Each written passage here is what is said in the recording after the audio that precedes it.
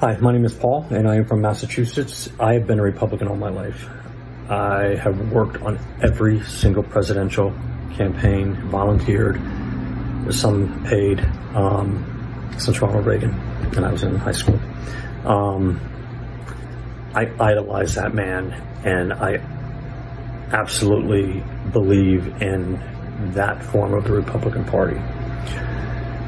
What the Republican Party has become is not what the Republican Party was and what we grew up on. And I've been wondering where the Republicans were. I've been waiting for this rise of Republicans against Trump because for a while it just felt like it was me. And I've been screaming and telling everybody that would listen that this man is basically going to ruin this country, and he did. And I have to say that I knew it was going to be bad, and I told everybody it was going to be bad. I used the show terminology. I did not think it was going to get this bad. Never in a million years did I think it would get this bad.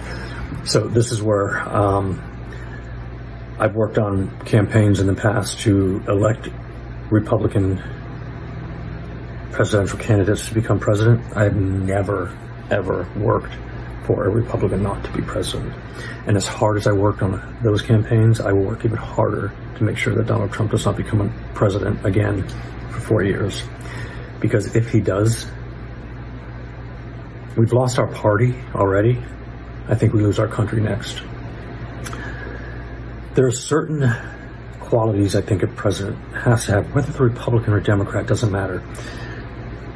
Grace, some class, some intelligence, some basic values, some core beliefs, some compassion, some understanding of law, and some understanding of the Constitution, which he has just systematically dismantled piece by piece. He doesn't know a law because he breaks all of them. He's gotten away with all of them. And the fact that the Republican senators and congressmen don't do anything about this, they're just as much to blame.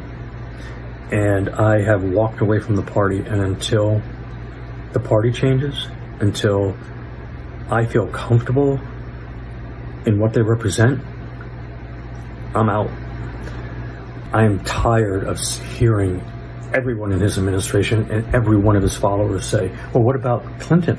Or what about this? Or what about that? Clinton's not president. Nor is she going to be president.